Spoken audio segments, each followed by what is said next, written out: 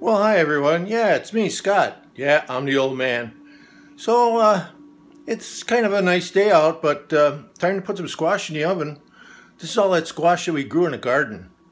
And we keep it in a cool basement so that in December, January, February, we start cooking them up, scoop the meat out of the skin, put it into the freezer again, and we got squash until the next batch is ready in next fall. So stick around.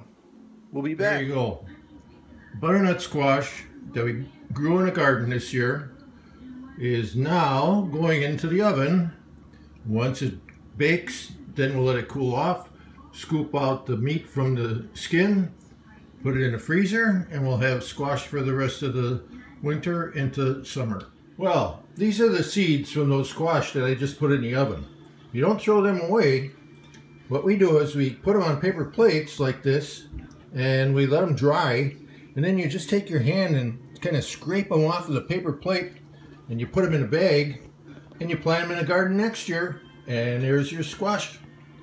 And well, these are probably going to go up to the homestead, and we're going to put them out in a food plot for the deer and the other critters. So I think if we don't eat them all, or if we don't pick them all, they'll have a whole bunch of stuff to eat out there too. So stay tuned. Well, there you have it. The squash from the garden.